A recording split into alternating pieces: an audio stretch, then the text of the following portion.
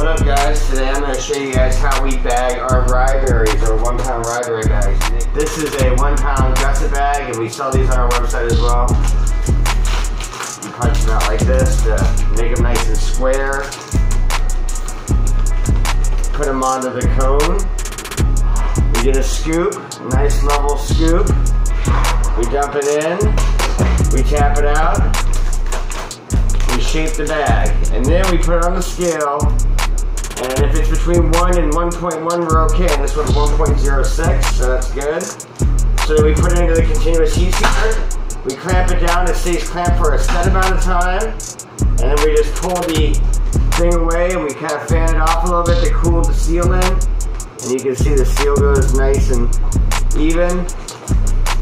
A lot of people buy these, you know, impulse sealers, these U-line ones or these other brand ones that are very similar to this. We push down and hold, you know, and this is a continuous heat sealer.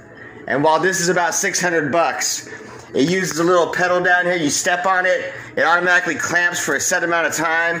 It allows you to set a temperature on it, and it allows you to set a time for the automatic sealing process. This is super, super ultra easy to use and effective, and they come out the same every time.